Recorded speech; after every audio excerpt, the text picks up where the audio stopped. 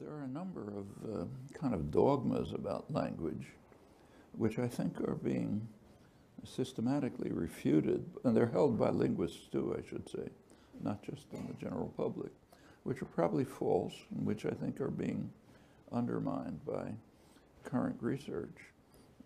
This is a minority view. I'm not speaking for the profession.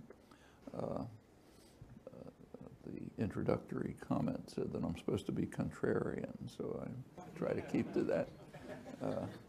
But for example, one general assumption about language, almost a dogma in philosophy, common understanding, linguistics, psychology, is that language is primarily a means of communication, and that it evolved as a means of communication.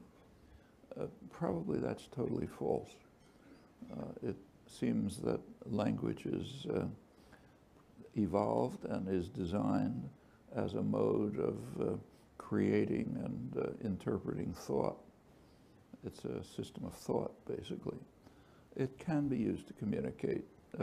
Everything people do can be used to communicate. You communicate by your hairstyle, style of walk, everything.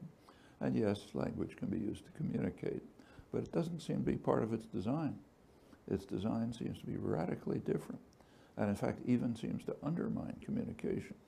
If you look carefully at the structure of language, you find case after case right at the core of language design where there are conflicts between what would be efficient for communication and what is efficient for the specific biological design of language.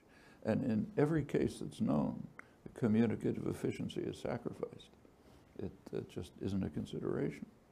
And I think that's a conclusion that has very widespread significance. In order to establish it, you have to look at technical work. It's not the kind of thing you can explain in 2 minutes of exposition.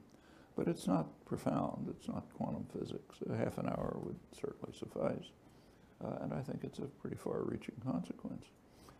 Another general belief about language, again, almost a dogma in all the relevant fields, philosophy, linguistics, and so on, is that the minimal meaningful elements in language, sort of word-like things, pick out entities in the extramental world. So the word, say, river, picks out the Charles River and so on, something that a physicist could identify. That turns out to be true for animal systems. Animal communication systems, the symbols that appear, the actions that are carried out, do apparently have a one-to-one correlation with mind-independent events. So some particular call of a monkey will be related to leaves fluttering, predator is coming, sort of, I'm hungry, some hormonal change. It's just not true of language. Linguistic elements do not have that property. Actually, this was understood by Aristotle. It was understood in the 17th and 18th centuries. There's interesting work on it.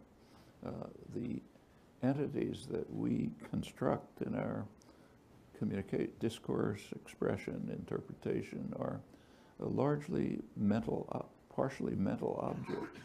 There are ways in which they are modes in which we interpret phenomena, but they don't pick out entities in the world that a natural scientist could identify without looking into our minds. That tells us a lot about the nature of language and about our own nature. Language is the core human property. I mean, this was understood by Darwin, by a long tradition before him. And it's very different from the way it's usually conceived.